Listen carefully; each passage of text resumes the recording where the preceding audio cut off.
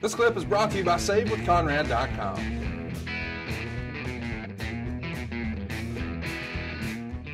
You're going to end AJ's reign in October of 2003. Meltzer would say it was a good match, but it was almost a double turn. Jarrett played heel in the angle with Jimmy Hart earlier in the show. Jarrett had Styles in the figure four when Siaki tries to interfere. Eric Watts blocks the ring. And then Dusty Rhodes comes out and gives Siaki the bionic elbow. He took him away from the ring with his bull rope. And by the end, Jarrett turned heel and used a belt shot for the win. This was kind of silly because Watts was there and when it happened, and in the previous match with AMW versus the Naturals, well, the Naturals cheated to win due to outside interference of Glenn Gilberti. Watts ordered the match to continue, and AMW ended up winning clean. This appeared to be written by Dutch Mantell and Jarrett, but boy, a lot of the Russo influence seems gone. But still, this feels kind of Russo-esque. Do you think you guys got too heavy into story at times in this era of TNA? Now, let me ask you, you said it feels like Dutch and Jeff. That's what Meltzer said, right? It appeared to be on a show written by Dutch Mantell and Jarrett, as a lot of Russo influence seemed gone. If I remember correctly, and you're the encyclopedia, this is the first time that we flirted with Hulk Hogan. And so I think Russo might have been on the sidelines waiting for you to figure that out. But I think I think Meltzer might have read more into it than it was probably there. But anyway, and I think that was the impetus behind switching the title back to me, that we were going to get Hulk and Jeff versus Hulk versus Jeff is where we were headed, and not Jeff and AJ anymore. If I remember correctly, that's all the reasoning by why we took it off AJ. This is the AJ Styles episode, and I'm pretty daggum sure that's why we were going back to me for it, because of the Hulk story. I got you. Well, you guys do a rematch on December 3rd. Meltzer would say the show had been promoted for a few weeks around Jarrett versus Styles for the NWA title. It wasn't the best match the two had, but still a very good match. But the TNA title match pattern is becoming far too much like WWE, where you now have the obligatory ref bump. The challenger gets a visionary fall, tons of run-ins on every finish. This one featured interference by Don Callis, Eric Watts, Kevin Northcutt, Joe Legend, CM Punk, Julio De Niro, Abyss, Chris Harris, James Storm, Jimmy Hart, and finally Kid Cash. It was just overdone. The coolest spot was Jarrett about to use the guitar early on, but Styles did it enziguri, shattering the guitar into a bunch of pieces. After everyone had a run in and left, the finish saw Cash coming to the ring with a second guitar. Styles went to give Cash the Styles Clash on the guitar, but Jarrett pulled the guitar. Styles still did the move on Cash, but Jarrett got the guitar and used it for the pin in 1926. But Jeff, this is kind of what I was aiming at. All these folks interfered in the same one. Like, is this too much of a good thing, or you defend it, or too much of a bad thing? Well, I was trying to be polite, but you were trying to be polite. It sucks. Look, Jeff. Well, it's trying to serve too many masters. Literally, we got to get guys on the show. They're just all of the above. So, no excuse.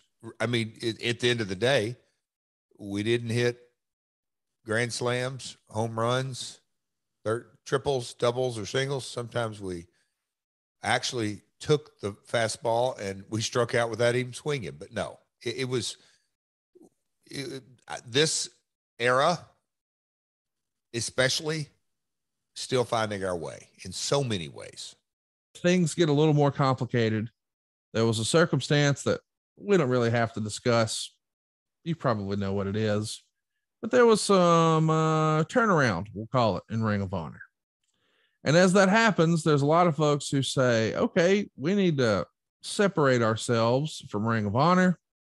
And, well, here's what's written in the Observer. Many people are writing that AJ Styles getting the title, that'll be his second NWA title run, was a concession for pulling him from the ROH shows, and noted Daniels being put on the X team as another one.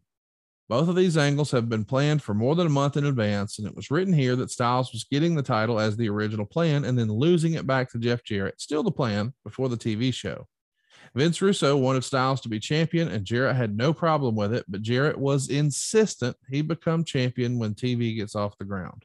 Let's time out right there. Is that right? You felt like you had to be the champ when the TV started?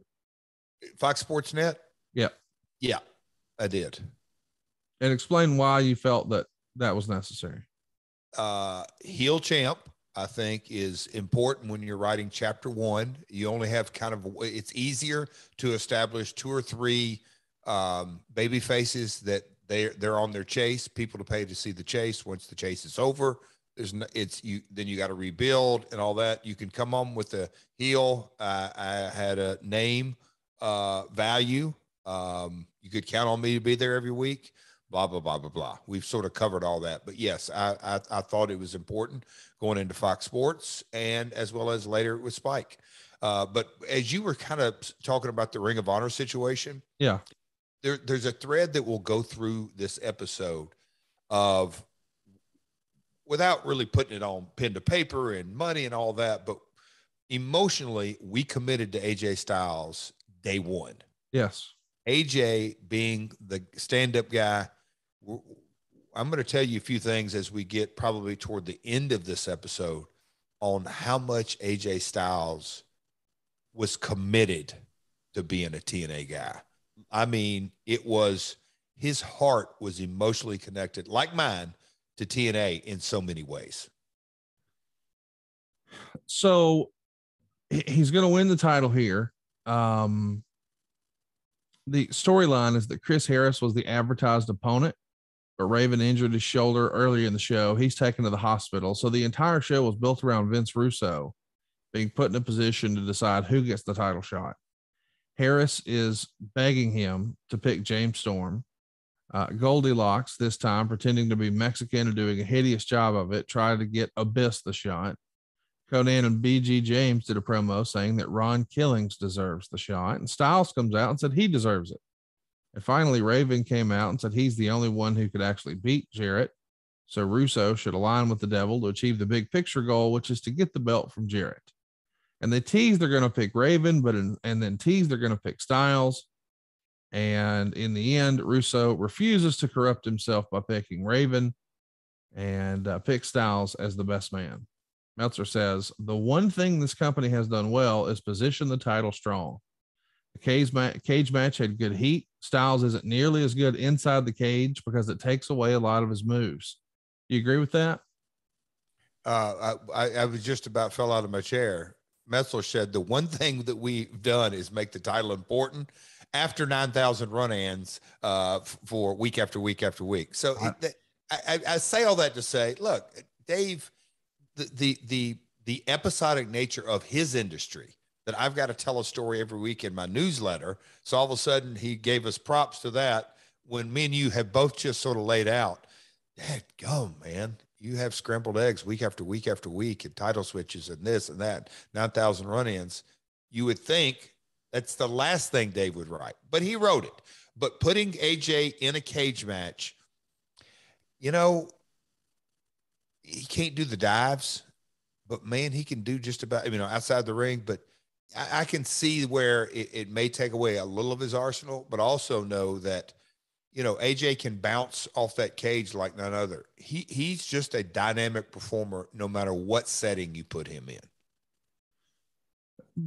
Graveyard match.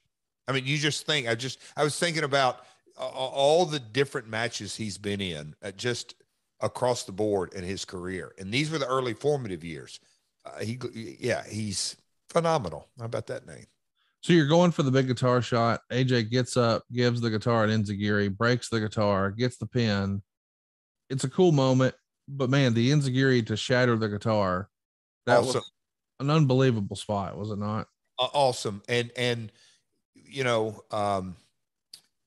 Andy Kaufman promo that it's done in Nashville, and he's done from like a dressing room, and he steps out and he says Jerry Jarrett and Jerry Lawler. Anyway, that little office, box office, my grandmother sold tickets there, but that's where me and AJ, that's where I dressed. It served as my dressing room and my office and finish room and multi-purpose room in the Asylum days. I remember AJ looking at me going, hey, what do you think if, And I'm like, oh God, yeah. Cause I'd taken this, I'm like, cause he could stand flat footed and just jump up and kick almost above your head. I'm like, yes. And we worked that spot out. It was really, the people, like the guitar, exploded. They loved it. They didn't see it coming. Really good spot. All AJ. Fantastic. May 19th, Ron Killings becomes champion, and then you win it back on June 2nd in the first King of the Mountain match, which we talked about last week. Was AJ, I mean, AJ is really just a transitional champion of sorts, right? Like, because of his maturing process of verbal skills, we always had Russo. We didn't want to put him. So transitional champion may not be. A lot of times, I looked at myself as the transitional champion. I mean, it might even be said that you're one of the best transitional champions of all time. Oh, that's it. Well, put that feather in my cap. That's not a bad thing. You can I can be hateable, and you can plug me in against anybody. Yes, is good. No, I'm with you. But so AJ, I also think it was when you looked at him, knowing his X division ability. I'm not saying he's in the division, but his ability. I think he did he's the TNA Grand Slam guy at this point. In so many ways, he was the embodiment of the brand.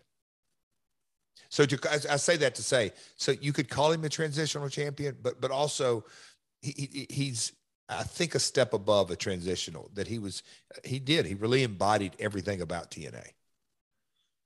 Lord knows you can't deny his success. I just know that he's not keeping it very long. No. And it does feel like he would go into if we say, all right, we know AJ is going to win it, but he's not going to keep it because we want it back on Jeff, but we're going to put it on Ron in between. I'm with you. It just feels weird. Yep. And then AJ is effectively, I don't know, this is maybe not the right phrase. A lot of people would say move down to the X division. And I know you say that's not the case. Moved over. Yes, moved over. There you go. He's going to become the X division champ again, beating Frankie Kazarian. And it almost feels like when I gave you that compliment that you weren't so sure about being one of the best transitional champions in history, I think we should also mention at this point, AJ's probably become like one of your MVPs, right? He's going to make it work no matter where he's at, what division, what opponent. He's showing out a little bit. In the creative rooms, it was unanimous that he's the go-to guy in so many ways. Who else would even be in second place of MVP? I mean, you know what I mean? I don't say that's no disrespect to anybody, but AJ had been heel or babyface. He had won tags. He had won X division. He had won the heavyweight. He committed to us as a brand as well. Bill also, he was a team player. It got in every aspect. In the dressing room, he just was committed to the product. Hey, it's Conrad Thompson. Thanks for checking out the podcast here on YouTube. Be sure to hit the subscribe button and the notifications bell so you don't notice anytime we upload some new content. And go save yourself some money right now. If you're in a 30-year loan or you have credit card debt, it's not a matter of if I can save you money. It's a matter of how much. Find out right now for free at SaveWithConrad.com.